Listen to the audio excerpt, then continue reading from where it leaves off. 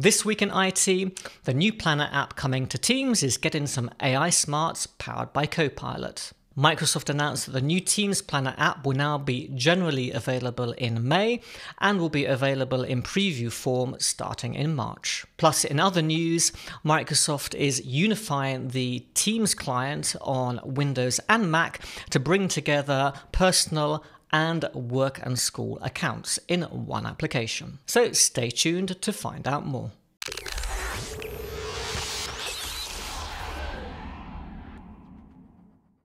Hello and welcome to the show where I discuss everything connected to Microsoft 365, Windows and Azure.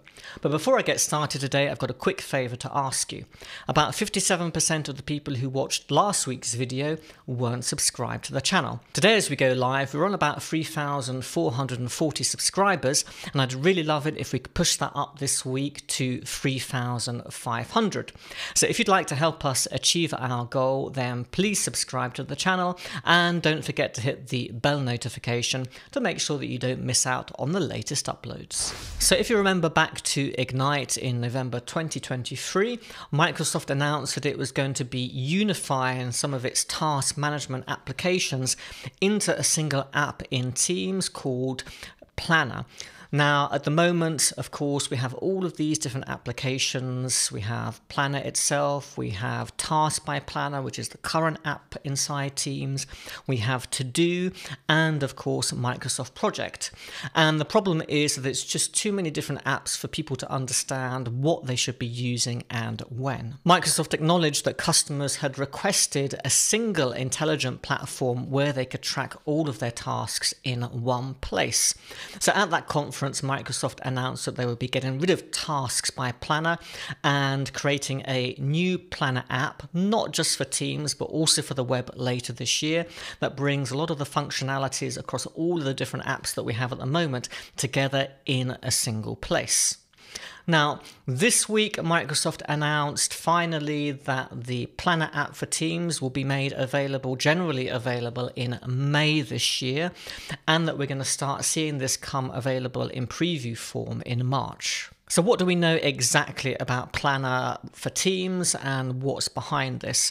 So Microsoft is trying to unify not just the different applications that are available at the moment, but to bring together their experience in collaborative work management, enterprise work management, and frontline task management also into a single application. But of course, just like anything at the moment, Microsoft is hoping that this is going to be a task-driven application that is driven by AI to help accelerate workflows and get results done faster. More specifically, Microsoft is saying that, of course, using Copilot and natural language prompts, that it will help you to generate new plans, set goals, track status, and react to changes as projects evolve. With the new Planner app coming to Teams a little bit later this year, is it something that you would adopt if you're using a different project management solution outside of Microsoft 365?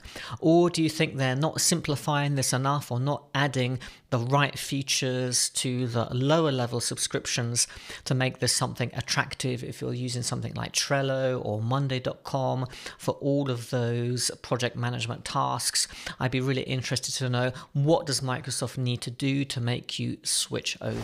Now, before this week, we didn't know when this was all going to become available. Microsoft just said early next year. Now we know that at least general availability is going to be May. And of course, there are always some complexities. Some of these more advanced features are only going to be available to those that have premium access to Microsoft 365 project plans. So some of the things that are coming from project into this Planner app are not necessarily going to be available for everyone. And if you don't have a Microsoft 365 license, Microsoft is also saying now that you will still need to create new tasks in the To-Do app. Also, I'm not very clear about the AI features. Are you going to have to subscribe to Copilot for Microsoft 365 to get all or just some of these AI features, or will some of the AI features be just coming to everybody? I suspect that you're probably going to have a Copilot license, but we'll see how all of that pans out as this comes into preview in March. So of course this is all very welcome. I can't wait to see this start to happen. The task management story in Microsoft 365 is just too complicated. Of course, customers have been telling Microsoft that, and they're listening to that feedback to simplify this solution. In another move that they announced this week, Microsoft is planning to unify the two separate apps they have for Teams at the moment in Windows 11. So you have one application that's for use with personal accounts, and of course you have the work application for work and school accounts.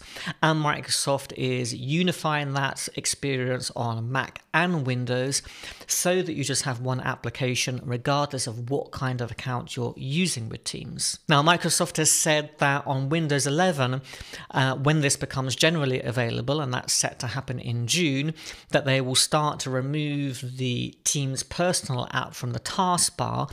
They will try to do it, but not actually remove the application itself, at least not at this stage. And I think this is definitely the right thing to do. Today, most people are probably seeing two Teams icons on their taskbar. I think that's very confusing. They are slightly different, of course, but essentially they're using the same icon. And I think this is the best thing that Microsoft could do with personal accounts. Although I really wonder how many people are actually using Teams with personal accounts. Let me know if that's you in the comments below. If you found this video useful, I'd really appreciate it if you gave it a thumbs up, because that helps to get it more widely distributed on YouTube and of course helps to grow the channel. I'm going to leave another video on the screen now for you that you might find interesting, because Microsoft is bringing Microsoft 365 apps to Zoom. So if you use that platform, that is probably great news for you. But that's it for this week. Thank you for watching, and I'll see you next time.